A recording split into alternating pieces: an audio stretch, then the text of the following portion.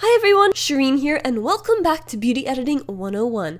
Today I'm teaching you how to edit your Instagram pictures like Desi Perkins. Desi's editing style mainly focuses on grainy film-like pictures with cutout borders and date stamps.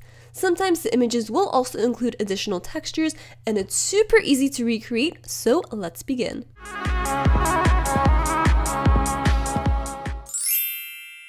Today we're going from this to this. But before we dive in, some of you may be wondering, what is a texture? A texture is the layer added to your photograph that adds texture to create more depth and feeling, like these. The first step is to open up the picture that you want to edit. My image size is 1000 by 1400 pixels. Now this will cut off the top and bottom when you import it into Instagram, so just FYI. But Desi's borders of her images are typically cut off in Instagram anyway, so this gives us that effect. Next, to give us that grainy film-like look, I'm going to be dragging in this texture, which I will have linked down below. And I'm going to start rotating it by pressing and holding shift and rotating it 90 degrees. Now I'm going to place it at the bottom of the image and press and hold shift to scale it proportionally so that it covers the entire image, and then press that OK check mark. Next, I'm going to be setting it to screen and then lowering the opacity. For these film-like textures, I usually like setting them to screen or soft light because I find that the image still stays true to color while still adding that grain effect. Moving on to the border, from my desktop, I'm going to drag and drop this border that I created myself, and I'm also going to have this link down below as well as everything else that I'll be showing you guys in this tutorial. You guys can download it for free and recreate this yourselves. But anywho, as you can tell, we didn't alter that original image and scale it up to fill the whole canvas. So there are parts that are still transparent and that's showing through the border, but that is okay because with the textures that we're going to add, we're going to cover that up. Again, from my desktop, I'm dragging in this newspaper texture and then dragging it over to the left side of the image, right along where that border is, and then just placing it right there. So now what you want to do is rasterize this newspaper texture layer by right-clicking on it and then pressing rasterize layer. What this means is that it converts the image from a vector into pixels, which honestly you don't really need to understand a whole lot about right now. It's basically a fancy way of saying that now we can go ahead and modify this layer. So now I just have my eraser tool selected and I'm scrolling through my brushes until I get to Spoon Graphics Watercolor 3. I'm going to scale it down a little bit and then make sure that you have your newspaper texture layer selected when you're doing this. Sometimes we don't have it selected when we're choosing the brushes, so just go ahead and double check that you have it selected. Now with that little circular tool at the top, I'm changing the rotation of the brush so that I can get it to a little bit around 90 degrees, a little bit past that, just so it's parallel with that newspaper texture, because what we're going to do is cut it out. So now I'm scaling it up a little bit so that it fills up the whole frame, and then start to press down once or twice with your flow at 100 and opacity at 100. That way you can give that newspaper a bit of a textured border. Perfect, that looks nice. So now I'm going to go back and change the rotation again. I want it to have it be a little bit more angled inwards so we can take off that top edge just slightly. Again, with the same step, just press down the brush once or twice with the flow and opacity at 100. With the move tool, I'm going to double check that I have that layer selected with the newspaper, and then I'm going to press Command J to duplicate it. Now with the quick selection tool, you want to click and drag that brush across the whole entire newspaper texture section. It's okay if you even go outside of the lines because ultimately what it's going to do is select the entire newspaper section only. Again, you want to make sure that you're doing this on the duplicate layer, so if you look over to the layers tab on the right and see that the copy layer is highlighted, then you're good to go.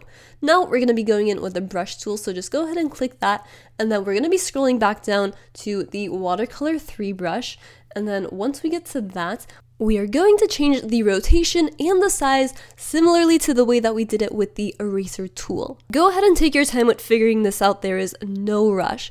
Now in the meanwhile, I just want to remind you that the flow and opacity are still at 100 for this as well, and then make sure that the top color is white. If it isn't, just double click on the color and you can change it to white. So now what you want to do is click down about 3 to 4 times until you start to get a nice white edge right along that newspaper texture. Press Command D to deselect that selection, and this is what it should look like.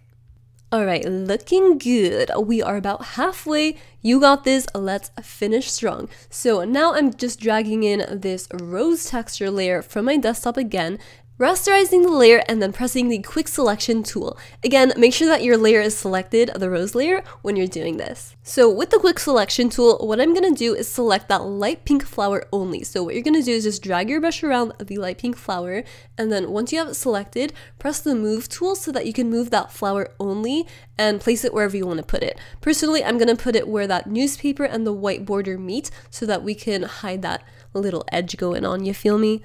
And then you want to press Command D to deselect that light pink flower. Now we're going to be moving on to the other flowers and just repeating that same exact step.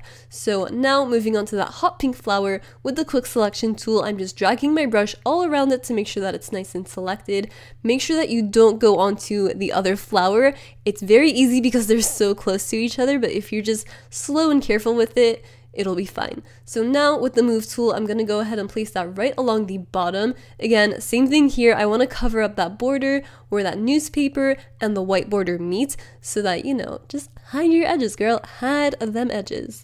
Once you have the flower where you want it, go ahead and press Command D again just to unselect that hot pink flower. So now we can move on into the red rose. So just a little quick reminder that when you are scaling up or down these flowers, you know, like when you're adjusting the size, make sure that you're pressing down and holding the shift key because that'll scale it proportionally. Like see right now, it's scaling that really nice and proportionally. If I wasn't holding down shift, it would start to get like too wide and it just won't look cute. So, you know, just hold down shift. It's your best friend. Alright, that is looking cute, so let's move on and do the text. So what we're going to be doing is writing the date. The font that I'm using for this is called Segment 14, and as you can see, it's a really nice analog clock looking kind of a font, which is perfect because that's really similar to the style that Desi uses. So I'm just writing down the date. You can use literally whatever date you want, and then make sure that the color that you're selecting is sort of like orange hue.